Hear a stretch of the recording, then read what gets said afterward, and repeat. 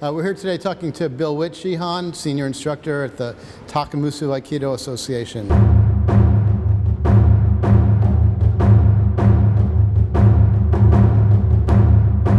I was living in Japan, and a friend of mine from a language class was taking judo over at the Kodokan, and I said, gee, you know, that might be fun. So I didn't really want to get into an art that demanded I train for competition. I wasn't all that interested in doing the competitive route, trying to win trophies, etc. And Aikido seemed to fit the bill. So I went to the Aikido dojo one day, walked in, and the first person I saw sitting there was this old man in the office, and I knew that that was the founder, O-Sensei.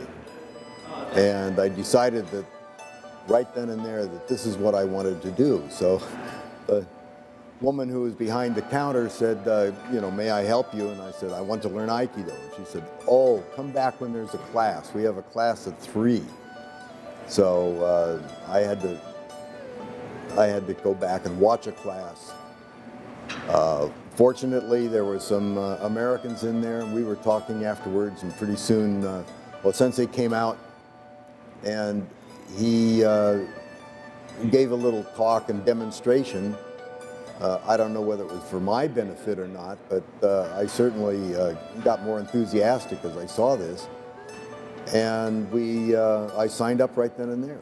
What do you remember of O-Sensei and his teachings in those years? He had a short temper. But actually, it was a privilege to be in his classes, to know that here was a man who had developed these techniques, and you were able to learn from him firsthand. So it was hard to understand him because he spoke in a dialect of Japanese, and he also had false teeth that he didn't wear during practice.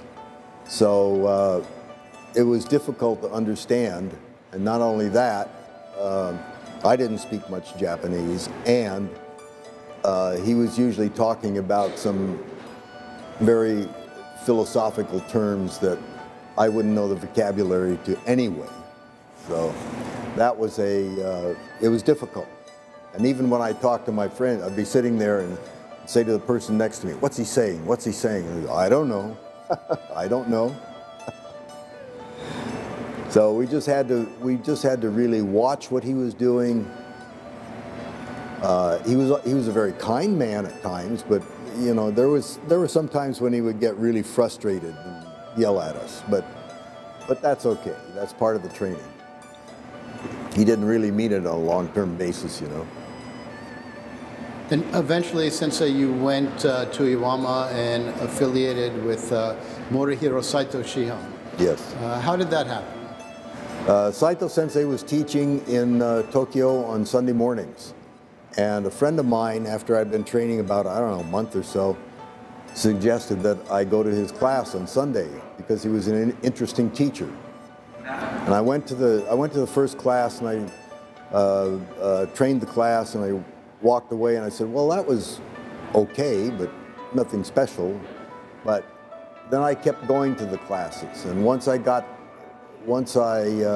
started going to his classes, I began to see a different way of teaching than what the other teachers did. The other teachers were kind of random in presenting their techniques. Saito Sensei had a systematic approach to Aikido, which I appreciated. And it was in Iwama, when you started going there, that you learned the weapons forms? When I went out to Iwama, he showed me Jo-Kata. That was it. And then I came back to the United States. I was back here about 2 years. That's all I did was Jo-Kata. Then when I went back over, he showed me Suburi. And when his students were training in the dojo and they were training in weapons, he used to kick me out, and he wouldn't let me watch what they were doing. So I received the weapons training from him, over a period of 4 or 5 years, I guess. Only a little bit at a time. And you were one of the first, if not the first, foreigner to train in the Iwama dojo? I believe so. I know there were some other people that went out there, but I guess I was the first one to train with Saito Sensei, and I actually asked him formally to become his deishi. And there must have been some interesting experiences that happened to you in those years, being one of the relatively few foreigners there? That's true. The first one was the first night I spent at the dojo, and my training partners were kind of kidding me. They said, "Well, watch out for ghosts." Excuse me, watch out for ghosts. We have ghosts in the dojo. And I said, "Oh, sure, yeah, right." And I slept right in the middle of the dojo, not in one of the side rooms. So at night, it was about 3 o'clock in the morning, I had this very, very vivid dream of O-Sensei walking around my futon, looking at me. And I woke up and there was this feeling in the dojo there. I mean, it was kind of scary. And after that, I didn't laugh anymore when they said, "Oh, there are ghosts in the dojo." They're not bad, they're just ghosts.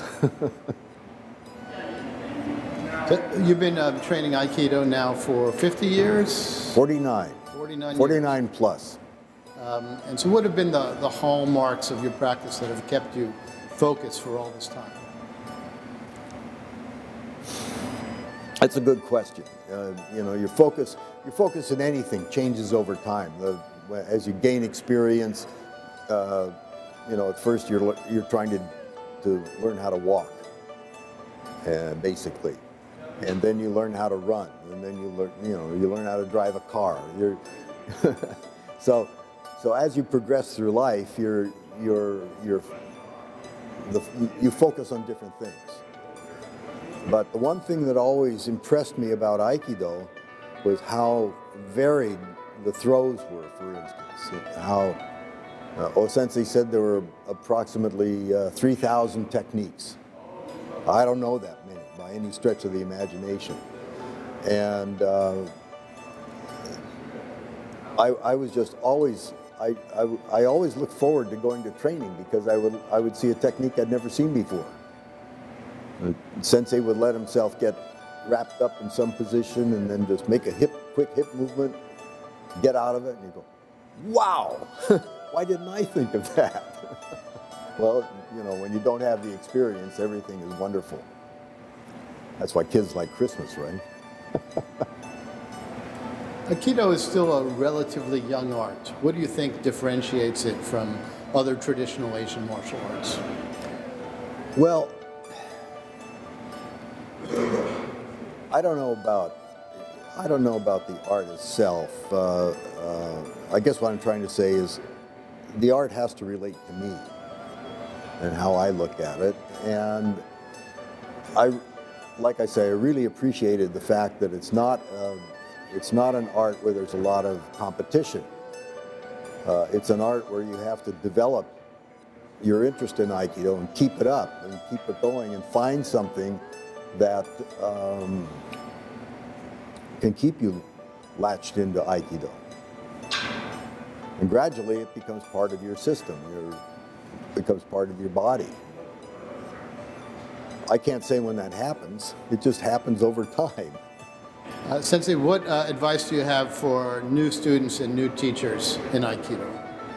New students, first of all, are usually everybody is tentative when they come in. They don't know what's going to happen to them.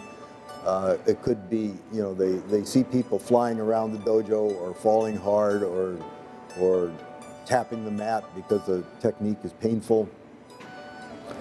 And so everybody has some kind of built-in fears of what's going to happen.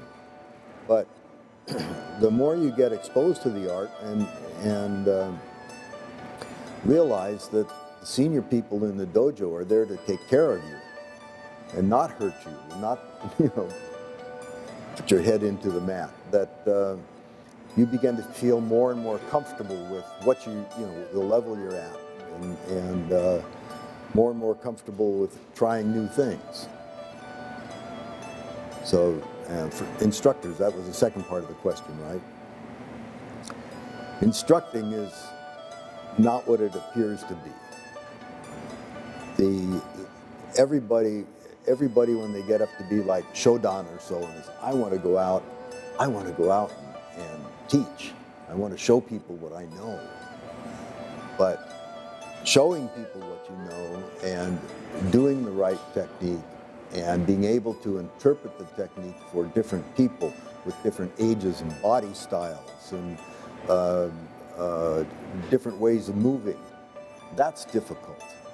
And that takes a lot of time on the mat just as a student in order to be able to go up to somebody else who's training and say, you know, if you move your foot a little bit over this way, you could do a better technique. Sensei, thank you for spending a few minutes with us. Are there any other remarks you'd like to make? Just keep on training. That's the big key. I tell you, the other few years ago, my wife and I took a cruise to Alaska, and every night we sat down to dinner with different people, and some of these people were using canes and walkers and motor scooters to get around the ship, you know, and they were in their 50s. And I was really taken aback. My wife was too. She doesn't train Aikido, but when you train, Aikido keeps you may not, you know, it keeps you fit. Your body may age and sag in certain spots, or you may even gain weight. But Aikido seems to keep people fit because Aikido works on the core, strength of the body. So, that's important. Thank you very much, Sensei. You're very welcome. Thank you for your time.